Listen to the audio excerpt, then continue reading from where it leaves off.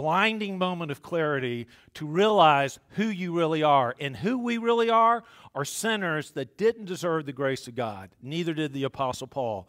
When he says, you know, when the Lord looked at me, I was like a baby born out of due time. So let's pick on back up. And let's look at the Apostle Paul, who had been separated from his mother's womb. Yet he was breathing out threatenings and slaughter against the disciples of the Lord. What that means is, not only is he threatening, hey man, I will knock you off your feet if you continue down this path. He was also breathing out slaughters, which means take that man, take him to the high council so he can be executed. The Apostle Paul is actively working against the church of God. Why is he doing that? Well, he tells us a little bit about it in Philippians, where he goes through his pedigree. He was a Hebrew of the Hebrews. He was of the tribe of Benjamin. He was the most studied person in Judaism, studied under the feet of Gamaliel, one of the leading teachers of the day. So he was a Harvard-educated super Jew. And he's bragging, but you know what he says about that? He says, all this stuff, all my pedigree, all my abilities, I count but dung for the excellency of the knowledge of Jesus Christ. He counted all of his education. He counted his birthright. He said that in keeping of the law, he was blameless. Who among us could say that? Of all the 613 precepts that are contained in the Old Testament law, the Apostle Paul says, I didn't break anything. Paul had so much confidence in his ability because of who he was and because of how he performed. And I am here to tell you today that if you are in a performance-based religion, you are killing yourself. You're not knowing what you're doing. Well, his performance-based religion told him that Jesus wasn't the Christ, despite the evidence, despite the resurrection, despite the many miracles that Jesus had done among the Israelite people. His performance-based religion said, it's not that simple. You got to please God by what you do, how you act, what you say. That's how you please God. So, Paul, yet breathing out threatenings and slaughterings against the disciples of the Lord, went to the high priest and desired of him letters to Damascus, to the synagogues, that if he found any of this way, that's Christianity, whether they were men or women, that he might bring them bound into Jerusalem. Can we just pause real quick and marinate in how much Saul hated Christians? Damascus to Jerusalem is 130 miles. So what we've read about previously in the book of Acts is that Saul is trying to stamp out Christianity. But when he did it, it's like a sledgehammer hitting a Jell-O cube. It just splurted out there, and all the Christians fled according to the unction of the Spirit, and they went out. And so Paul's trying to get him and nail him down, and he's whack-a-moling all the Christians as best he can. So he goes up to Jerusalem. He says, give me letters. And he went as far, it was his intention to go 130 miles. Brothers, sisters, I'm going to tell you something. I wouldn't drive 130 miles just because I hated somebody in an air-conditioned car on a freeway. The Apostle Paul didn't have that. The man's going to have to ride a donkey, get in a wooden cart in the middle of a desert road. That's how consumed he was with hatred of Christians. I wonder how God's going to respond to that. And he desired of him letters to Damascus, to the synagogues, if he found any of this way, whether they were men or women, that he might bring them bound into Jerusalem. And as he journeyed, he came near Damascus, and suddenly. I don't know if you mark in your Bibles, but I do. And I love whenever I come across the word suddenly, because that means that, ask not for whom the bell tolls. Suddenly, a light came upon him. If you go in your Bibles and you research the word suddenly, what you're going to find out is there's an amazing correlation between the word suddenly and the grace of God. Because that's how grace works. It comes suddenly. It doesn't come to you because.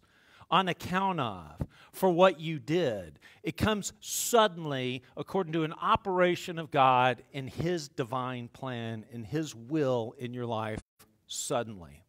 When the grace of God and the person of Jesus Christ came to the Apostle Paul at this moment, he had done nothing to deserve it.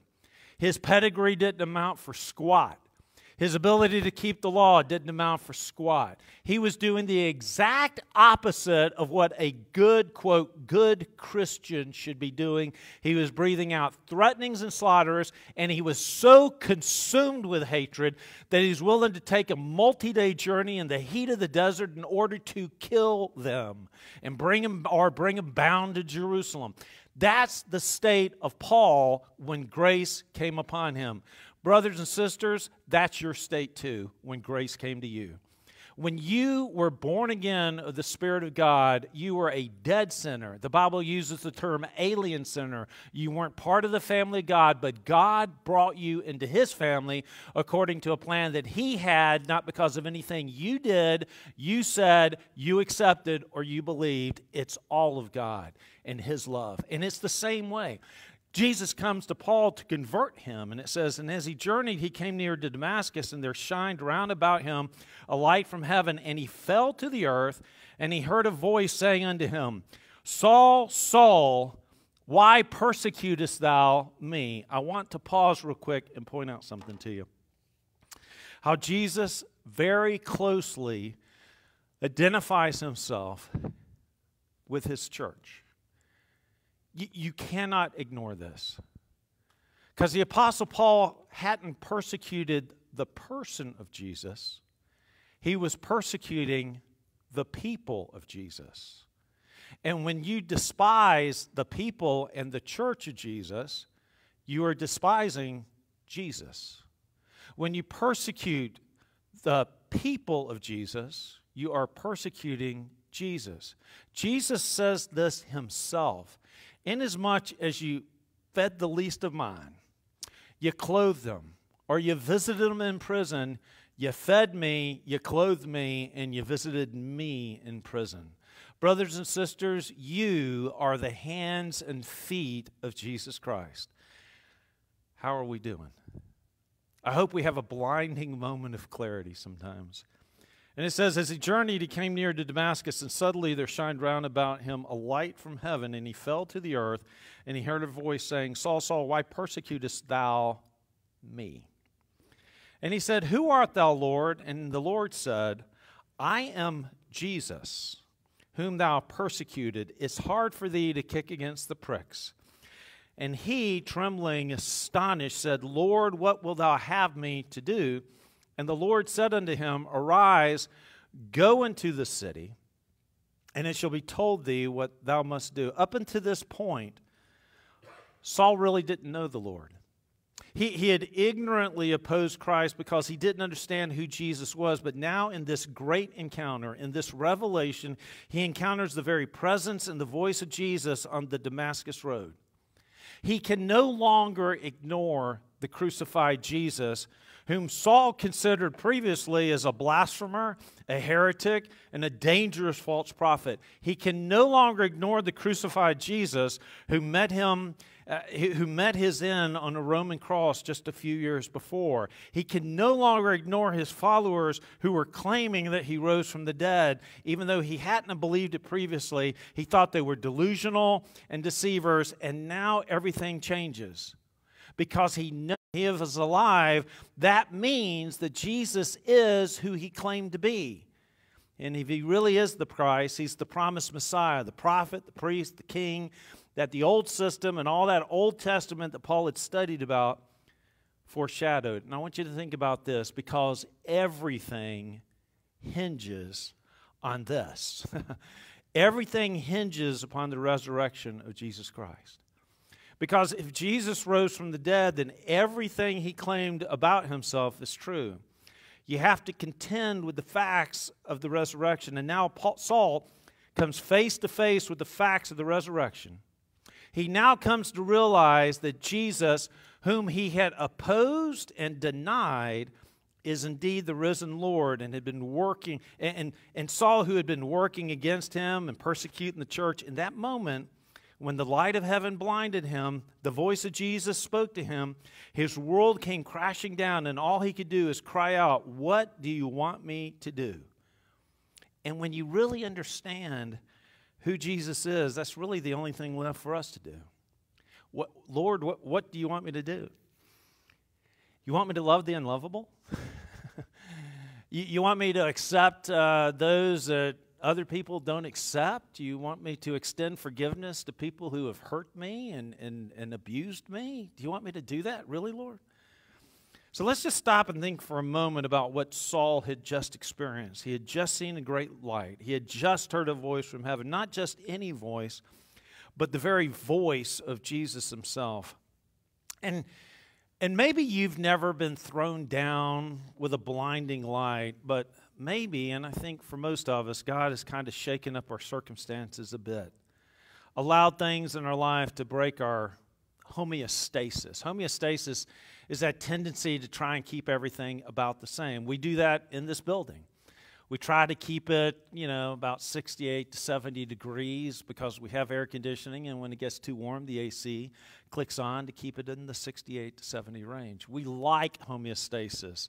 Humans enjoy homeostasis, but humans don't really grow in homeostasis because we need challenges in our lives, and sometimes God will rock your world to get you out of your homeostasis. He did with the Apostle Paul, and here's why he did it with the Apostle Paul. Because the Apostle Paul trusted in himself. The Apostle Paul trusted in his abilities. The Apostle Paul trusted in his pedigree. The Apostle Paul trusted in his understanding of theology. And that's a dangerous thing, to trust in yourself and to have confidence, what the Bible says, in the flesh. Because, brothers and sisters, you are not good enough. The Bible says in Proverbs, the heart is deceitfully wicked. Who can know it? You should always have somebody in your life to question you, to say, are you really on the right path? Because even though you feel like you're on the right path, it could be that your heart, the Bible says, is deceitfully wicked. Who can know it? Might be leading you just askew. And ultimately, the plumb line to determine if you're on the right path is the written Word of God. And so the Apostle Paul, when you looked at the plumb line and tried to measure him out about how he's doing, is so far off base because he thought pleasing God was hating people. He thought pleasing God was performance. He thought pleasing God was in what you do, how you act, what you said. And just like Jesus would tell people, your hearts, outside you are like whited sepulchres, and inside you're filled with dead man's bones. It is possible to have the appearance of religiosity and yet be dead on the inside. That's why we love grace. Because even though you might be all cleaned up, God's heart is for the eunuch. God's heart are for the people that have been knocked down, kicked down, lost their jobs. They're in an addictive state right now, whether it's pornography or drugs or alcohol. God's heart is for the hurting.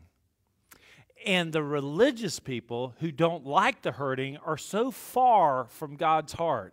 And they are not the hands and feet of Jesus, and they're not doing his job. Well, Paul was one of God's children, caught up in that kind of mindset that really pleasing God is about what you do, as opposed to loving him and loving his people. And then in a blinding moment of clarity on the Damascus Road, Paul has his heart changed. And he says, because he recognized who God was, he said, Lord, what do you want me to do? When you have those moments, it's an amazing thing because you can think everything's going well in your life. It reminds me of a time when I was in law school and had a refrigerator that used to get clogged up with ice. It was one of those old ice box kind of thing. You open the door, it's an ice box thing.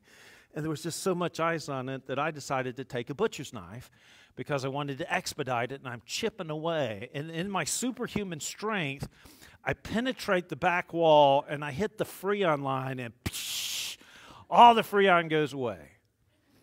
And so what I had to do was get a new fridge, right?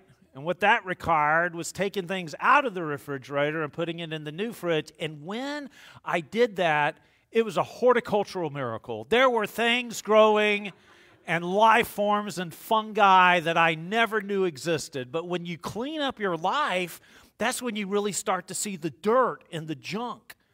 That's why the Apostle Paul would go on later to say, I am the least of the apostles. I am the chief of sinners. I look like a miscarried fetus on the side of the road. I am hideous before God. When you are in the most danger for self-righteousness is when you're like, yeah, I'm doing pretty good. Yeah, I got it going on. Yeah, God is really pleased with me. Brothers and sisters, God's not pleased with you. He's pleased with Jesus Christ. And so to the degree that you are able to see that it's all about Christ is the degree that you're closer to the heart of God. And so here Paul is, and he falls down on the ground and he asks a pivotal question. Lord, what would you have me do? It's a question that every single one of us should ask.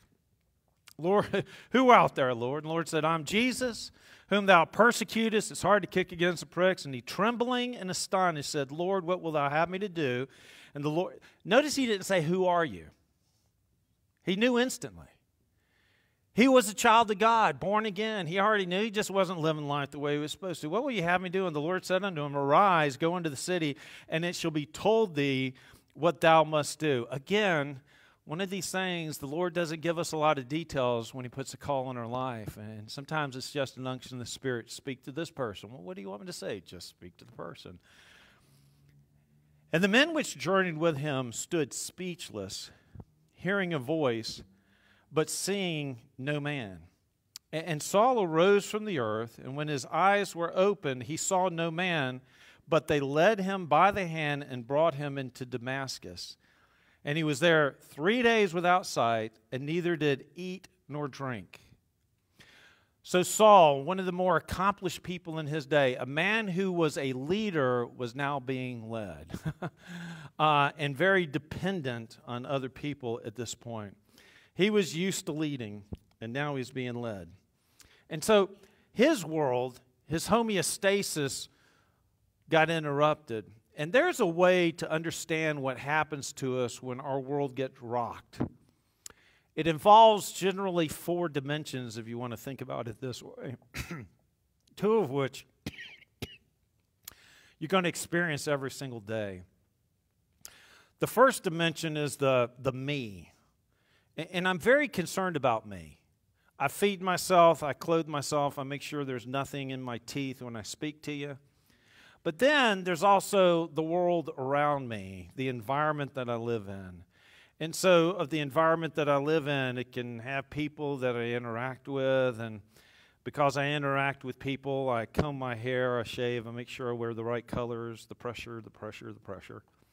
And we all operate in these 2 dimensions every single day. But then something can come along and rock us, knock us down, change and affect our homeostasis.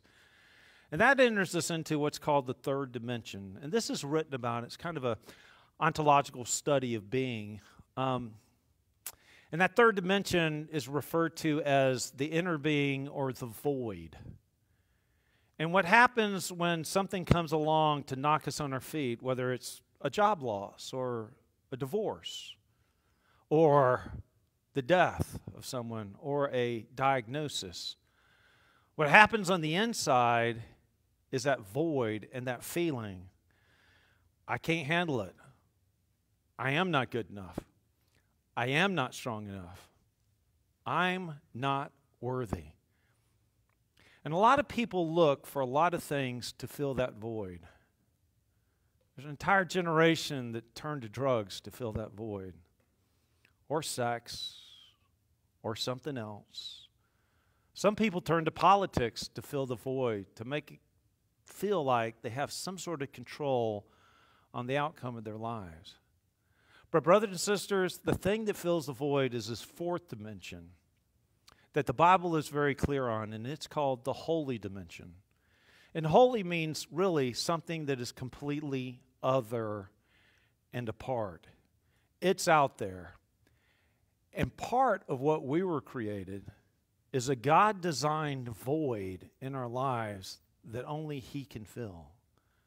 And so the Apostle Paul fell down on his hands and knees. He was blinded. And for 3 days, he was led into Damascus. And for 3 days, he sat there emptied until one of God's children, a man by the name of Ananias, came to him. And God's voice came to Ananias, and he told Ananias, and as opposed to Paul, who had very little detail, God's voice came to Ananias, and he said, Ananias, I'm going to be bringing to you Saul. And I want you to pray for him because he is a chosen vessel to me to take the message to the Gentiles, to the kings, and to the uttermost parts of the earth. Now, Ananias is no fool. He had checked his Twitter account. He had seen the news feeds, and he knew that Saul was a man to be feared and reckoned with. And Ananias said, Lord, are you sure? Because this guy has threatened all of us, and he's a bad hombre. The Lord said, yeah, he is a chosen vessel unto me. That's a miracle to me. That God would choose a vessel like the Apostle Paul. You know what else is just a miracle to me? That God would choose me or you. None of us are worthy. And it all gets down to grace. That God was in Christ reconciling us to Him and gives us the ministry of reconciliation. So you are the hands and feet of Christ, and as you leave these doors, it's on you to share Jesus with others. And not just the affluent or the people that just look like you, but the people that challenge the very core of your existence. Those that other people have written off. Drug addicts, transsexuals, homosexuals, people that have gone through nasty divorce, adulterers, gamblers, just whatever your issue is, that's your ministry. To let them know that there is hope in Jesus Christ. Because God came to someone like Saul and turned him into a Paul. God can come to anybody and turn them into the person that He wants them to be.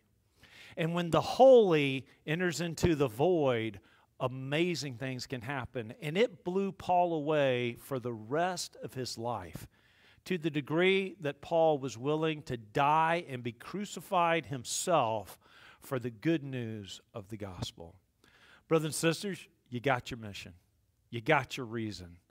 If you've been converted, then you got the purpose to go out there and share Jesus. And if you haven't been converted, our prayer for you is that God will show you with blinding clarity exactly what He did for you because of who you are. Media where everything's hunky-dory, the cotton's high, mama's good-looking, none of that stuff. But who you really are in your secret places that nobody knows about, not even your spouse knows some of the thoughts that you have. That's the person that God loves. That's the person that God redeemed. That's the person that God wants to fill more and more with His Holy Spirit to change you into the person that He has called you to be. He doesn't guarantee that it's going to be a life of ease and comfort, but it does guarantee that you're going to find a peace that passes understanding. There's a book called The Transformative Moment, and it's about a Lutheran minister. It kind of studies in this transformative moment that occurs in people's lives, and he does talk about these 4 precepts of me, the environment, the void, and the holy. And he shares it in a very personal way. It's a transformative moment. And this man used to be a professor of theology at a very prestigious school. And he was very academically inclined. And he's one of these people that had his chalkboard full of equations and drawings and lines and back and forth things like that. And people would take his class because it was one of those classes that they had to take. And then one day, as he's driving down the side of the road, he sees a car that has a flat tire, and it's with a young couple. So he says, yeah, I'm going to help them. A little small voice speaks to him. He writes about how he had pulled over, and he was changing the tire when somebody who had never, ever driven sleepy had driven sleepy that day and crashed into the back of the car. and he was pinned under the car, and the car literally drug him 20 feet while he was underneath the car, just massively cutting open a lot of his bodies. He was taken to the hospital at that time, and it was a very serious condition because he had massive internal damage. He had broken bones. He was full of abrasions. His daughter says that when he came in, he was completely blue, and that they said that before they could start working on some of the bones, they had to start stopping all the bleeding that was going on. But he was very conscious as they were rolling him back to the surgery room. And what he writes is that I had in that moment such an overwhelming peace and presence that I felt Jesus. And it was so overwhelming to me that all I could do was just sing, "Fairest Lord Jesus." And the doctors and the nurses, out of respect, stopped. And then they started the surgery. And at no moment did I fear that something was going wrong, because I felt the presence of one who loved me and had my best interest at heart. He says that after that experience, he never walked the same again. He walked with a hunch. He had a thumb that had to be screwed back into that, and he didn't speak again because of some slight neurological damage. But now students didn't take his class because they had to. Now there was a waiting for the class. Because in class now, instead of trying to explain Jesus academically, he explained Jesus personally, because he had personally felt the love of Jesus Christ. He became known as the weeping professor.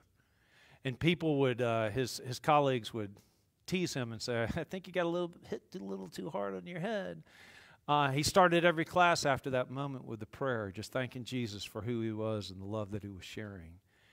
And his professor colleagues would say, "I think you're going a little bit too far." And he would tell them, "That's on you, it's not on me, because I love this man who loves me so." And he said that it had a transforming effect in the university, because now students who were signing up, not because they had to, but because they wanted to, they would say things like, "This is why I came to seminary. Because I had an experience with God, and I just need to be able to understand it and talk with somebody who's been through it too." And brothers and sisters, that's your story. You don't have to explain Jesus academically. You don't have to know all the scriptures. All you have to do is say that there is one who loves me, and I didn't deserve it, and show that love to others who don't deserve it. When we do that, we are the hands and feet of Jesus Christ. If you'd like to walk with us at Camp Creek Church as we do this and fulfill our mission, I'll give you that chance as we stand and sing hymn number